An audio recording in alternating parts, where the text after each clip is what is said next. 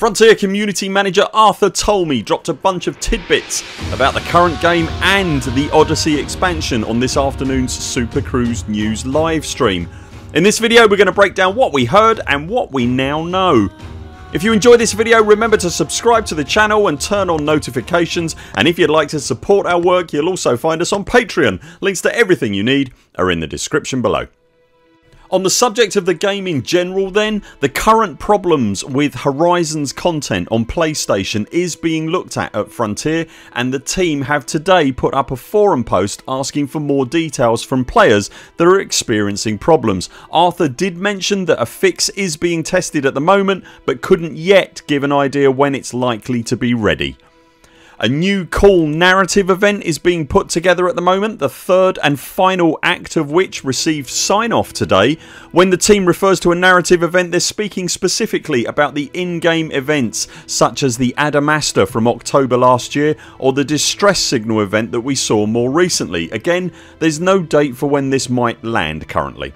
Arthur acknowledged that last weeks CG finished really quickly and that they're still attempting to balance these things out, and he's also acknowledged that carriers were a big part of the recent CG's quick completion and that they're still learning how to balance things in a game that now includes a system like the fleet carrier. The new My Favourite Planet competition that we reported on during last Friday's Witchspace news is still ongoing and will run through to the 28th of February. To participate in that and be in with a chance of winning a gaming headset, you'll find a link in the description below with all the details. On the subject of Odyssey then, Arthur mentioned that he's been playing a pre-alpha version of Odyssey this week and capturing some of that gameplay for a forthcoming video, and that the game, even in its current pre-alpha state, is looking stunning.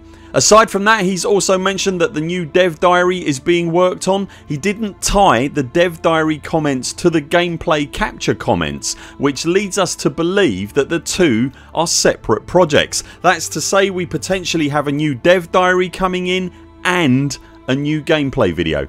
Arthur also mentioned that the current plan is that what we think is the gameplay video is aiming for release around early March, but he did stress that the working conditions are obviously suboptimal at the moment and that plan may understandably change.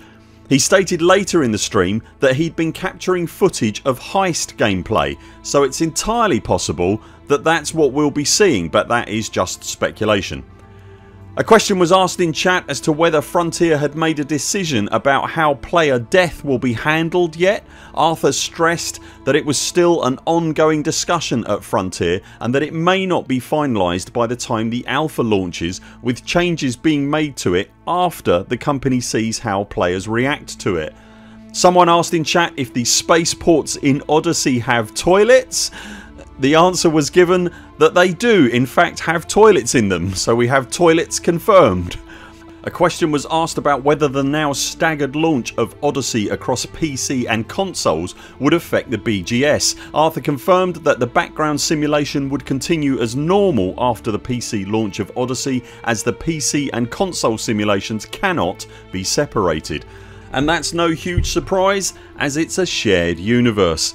Arthur mentioned that he'd been to look at the Pomesh system, knowing that it's a popular racing spot, and whilst the surface has changed he did say that it still has canyons and it still has ridges and it looks stunning.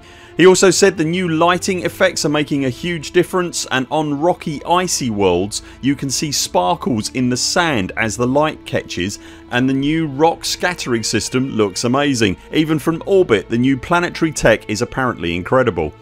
Arthur reiterated again what Dr K Ross had said, that there are some wind and dust effects on some of the tenuous atmospheric worlds, but added we won't yet be seeing aurora or hurricanes. A question was asked about sky colour and will we see anything other than blue. Arthur stated that he wanted to say yes, but that he needed to check on that. And as was asked on the live stream last week on the subject of planetary rings casting shadows, he said he'd check on getting an answer for that as well.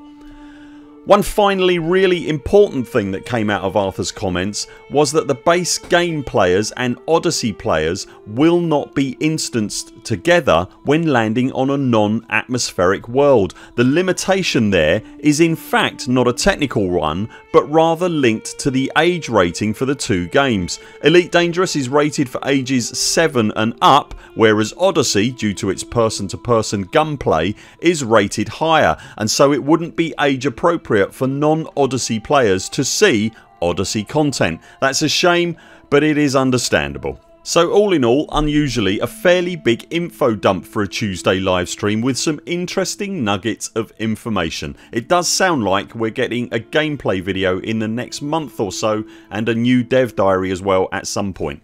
Did you hear anything in there that particularly got your interest, or did you hear something that we missed? Sound off in the comments below. That's it for now. Thanks very much for watching. We'll be back later this week with more videos. Until then, 07 Commanders, follow the greens on the way out and do keep clear of the toast rack. We very much look forward to seeing you next time.